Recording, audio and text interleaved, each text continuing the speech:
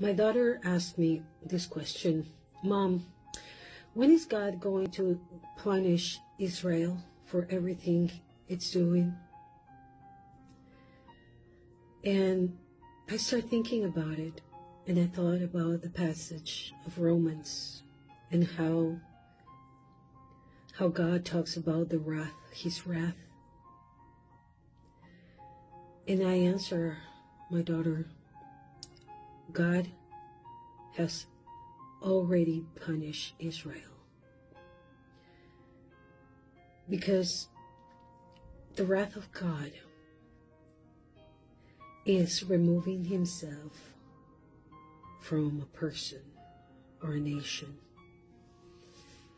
and will let them do whatever the desires of their hearts wanted to do, and keep going under and under in evilness. So at the end they will have any excuse. But the worst curse and the worst punishment is to live a life without God, completely empty inside, gone. And to me, it's amazing when I see these interviews with the politicians from Israel and those Zionists that support Israel, that you look into their eyes and it's pure evil. There's no humbleness, no goodness, no God.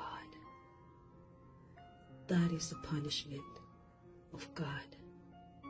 Because when we're before him, there's not going to be any more excuse.